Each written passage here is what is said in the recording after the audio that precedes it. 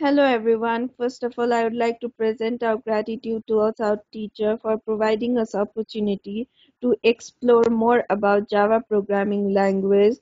This assignment is on software engineering analysis and design about Maze game. I am Shraddha Khatioda and here today with me, my group member will assist me in presentation who's Susan Thapa. So, moving further, in this presentation, we'll talk about a brief introduction about the game, some games rule, user stories used in games, and how to play the game. So this game is about the maze game. It is not GUI based game, but actually text based adventurous game where we'll provide command on text as verb and noun. For example, move south. It is based on Dungeons and Dragons role playing system. Though it is single player gameplay, we can include non-player as our group member as well. It is totally developed in Java programming language. So this is the map which is the base for our game. Here we can find 7 different location and 2 different blacksmith where we can find the weapons. So about the game rules, we have different attribute in the character. For example, we can put names in the character. There are life points for the character. For example, like for a player, there is 20 life points. A character can be allowed to wear the items, carry the items. There will be armor class as well. Strength of the character will also be there along with the agility. So the player character, there will only be a single player, but non-player character will also be included. It may be hostile as well as our group member also. So we can also make the conversation between two of the player there. So the player can control the party as well from other character. He can move from one location to another location as well. So for further explanation, I would like to hand over this slide to Susan. Thank you. Thank you, Shraddha, for the beautiful presentation.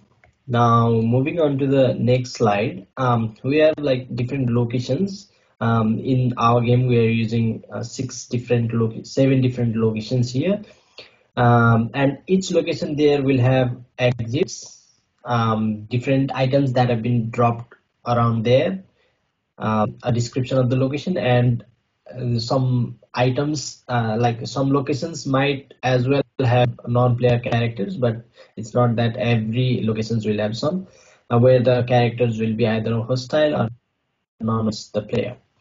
Similarly, there are 2 blacksmiths. Blacksmith is a location where the player can actually buy or sell the weapon that he wants. The thing is that whenever the player is buying, he needs to pay the gold, which is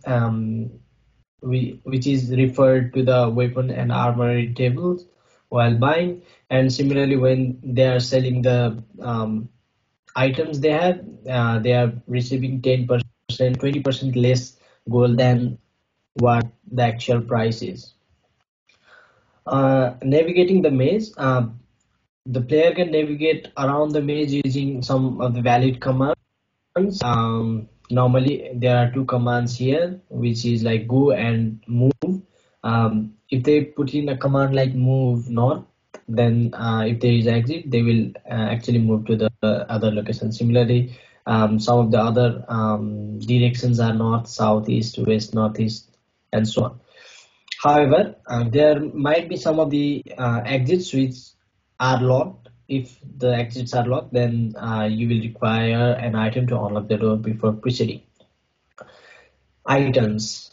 These can be used to restore life or unlock doors or to buy the weapons, shields, and armors. Each item will have its own values, weights, which is typically equal of the value of 100 GP equal to LB, and its own description.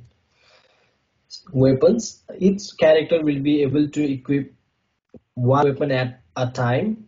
and if the player wants to cost them a turn. Armor, it gives the player or non-playing characters of the game a different degree of protection from the attack. Every armor will have their own capacity, and the player may wear and carry the shield at the same time. Combat, whenever a player comes in front of the hostile NPC, they can actually have two options, which is either to flee or attack. If they start attacking, then they will take a turn to attack, and if the player chooses to flee from that location, then they do so from the exit, from the random exit that's available in that location.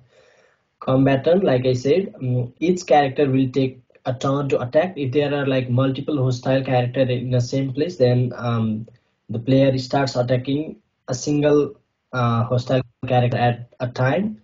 And if the damage is there, and if the victim is left out with the point less than one, then the victim will get killed, and then the player will attack some other random characters that is in that particular location. Damage rule, if you hit a score, rule damage will occur and it will be deducted from the customer's life point. User stories, there are a few of these user stories that we have put it in our game. I have put in one description here for the move party, which is a command which allows the player to move in a particular direction where if there is a valid exit. Similarly, there are a few other commands or user stories that we have put here, such as pick item, drop item, list item inventory, look at the location, and so on. So how game?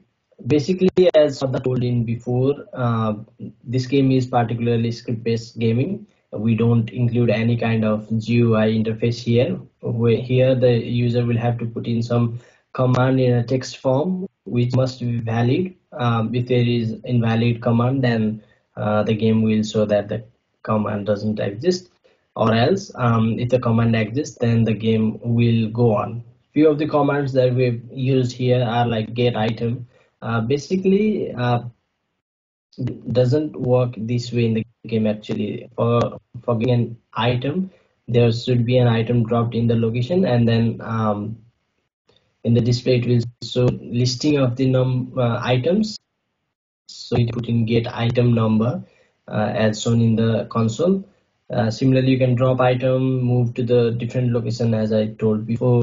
You can actually use go location as well to move around. Look items to look at the description of all the items. Look location, this will give you the description of the particular location, how many non-player characters are there, what is the story behind that particular location, and so on. And you can also buy item, sell item, etc. These are just few of the commands here in this game. There are whole lots of other commands which is actually included in the report. So this is the end of the slide. Thank you for watching the video. Would really appreciate to get some feedback on the video. Thank you so much.